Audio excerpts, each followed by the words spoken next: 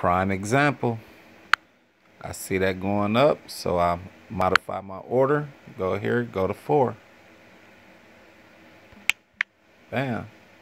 It's up. Now it's a 20-cent difference. Keep it at a 20-cent difference. Now I'm going to turn the other one. Go up on my other one. Get all that profit. Instead of the 2.6, 4.6. I mean, 4.6. Get all that profit. Then I increase my sell stop. Modify that. Instead of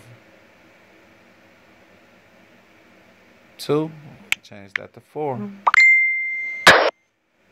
case it drop back down. Then I'm catching all that. No matter what, I'm making money. Modify. No matter what, I can't lose.